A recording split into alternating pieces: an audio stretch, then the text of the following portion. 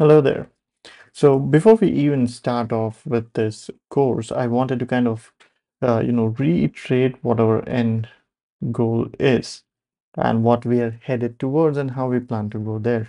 So we are intending on kind of building a scheduler, and this scheduler is to be implemented in assembly, and it would be for the M class of CPUs.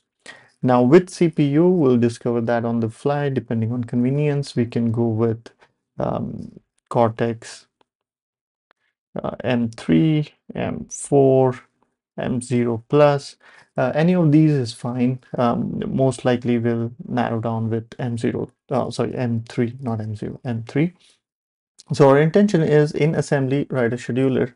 And so along the way, we'll learn assembly and we'll learn the tool chain, parts of the tool chain that help us do things. We'll do kind of do or use GDB, and we are going to base all our experiments on a software called QEMU, and we'll discuss what QEMU is.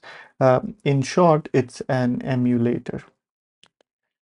And the reason we decided to use an emulator is because it eliminates the need for an hardware. So you can get started and learn everything in the course without the need of investing into a hardware. Towards the end, kind of I'll demonstrate how things work on an hardware.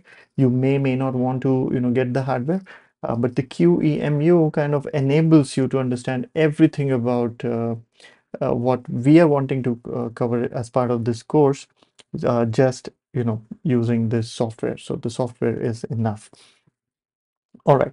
So our end goal is this: we want to write a scheduler in assembly, and along the way, kind of you know touch upon and learn all of these. So as part of the next video, we'll go ahead and set up our working environment and then dive into writing code.